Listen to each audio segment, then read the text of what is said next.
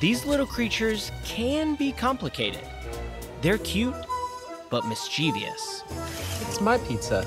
They may have earned a bad rap from their antics, but their problem-solving skills inspire scientific studies.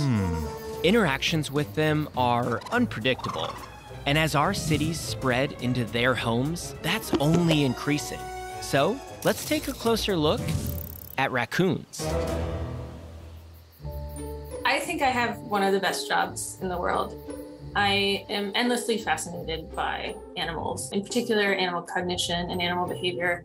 This is Dr. Sarah Benson Amram, and she works with some pretty great office mates. I find it a really fun challenge to try to put myself into the minds of these animals and come up with a task that I think is going to be fair and actually get at the cognitive ability that I'm trying to assess. Every time we test the raccoon, it just ends up leading to 20 more questions. You could study them for a lifetime and never get bored.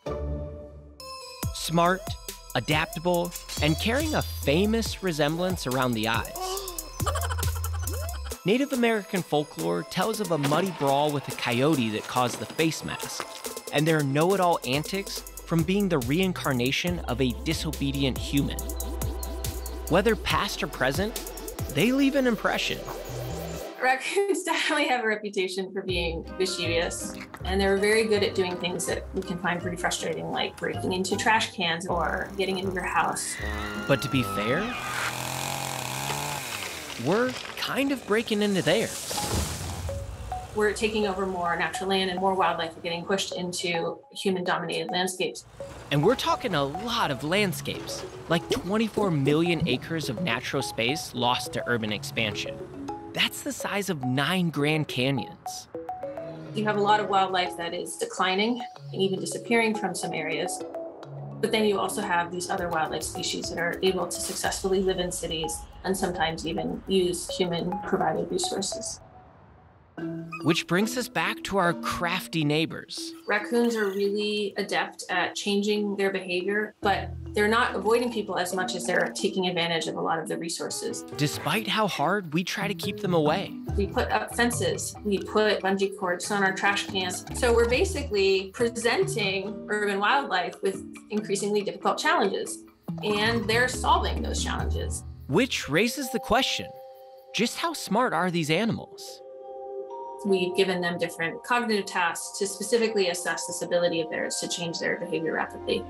One test studies cognitive flexibility with a 3-part puzzle. Another looks at reversal learning by pressing buttons. But it's a fable from a couple thousand years ago that inspires the third. The Aesop's fable paradigm is taken from the Aesop's fable, The Crow and the Pitcher.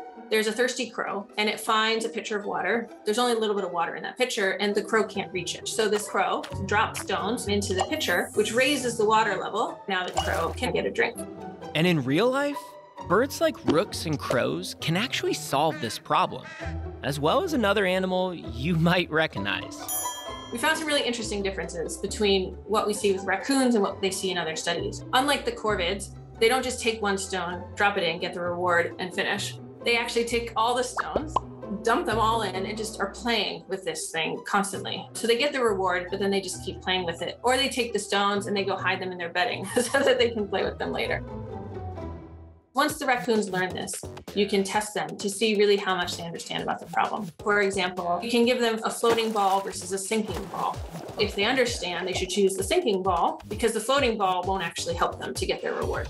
They actually didn't show preference for the sinking ball. What they've figured out is that they could actually make the floating ball work. They learned to push it up and down in the water to bounce it, and that would spray marshmallow bits up the side of the tube so they could get the reward. So we're seeing that they're really creative problem solvers. So for those skilled problem solvers, what can we learn from their brains? Raccoons who can solve a problem in multiple ways have more cells in their hippocampus. And the hippocampus is thought to be this really important brain region for cognition, specifically memory and learning. Interestingly, it's actually that they have more non-neuronal cells, so things like glia. Which is helpful, considering a higher ratio of glia to neurons could increase neuroplasticity, which is your ability to flexibly switch your behavior. Albert Einstein, notably, had a really high glia to neuron ratio, and Humans actually have a higher glia to neuron ratio than other primates. So we're learning that raccoon brain power plays a role in their cognitive flexibility. But there's another physical feature that contributes to their craftiness. Raccoons are very famous for their dexterous forepaws. So they have these 5 long fingers like primates. Just without opposable thumbs. Hey. Instead, they can use sort of both forepaws together to lift and then manipulate objects. And while this manipulation skill is handy, all right, it's not their only feature. Their sense of touch is incredibly sensitive. Evolutionarily, raccoons were trying to find food in really murky water or in the dirt underneath the water. And so they're digging around, but they're not able to see what they're doing. And so they're really heavily relying on this tactile ability. Which explains another endearing trait they've held onto. People think, oh, when raccoons put something in water, they're washing it. But actually, when they put something in water, their tactile sense is heightened to feel things even more finely. As urban environments are expanding, that can have a lot of really dramatic consequences for wildlife. Designing mitigation strategies for human-wildlife conflict will be really critical. For some cities, ecological restoration has already shown promising results by boosting biodiversity, reducing city pollution, and connecting people with nature.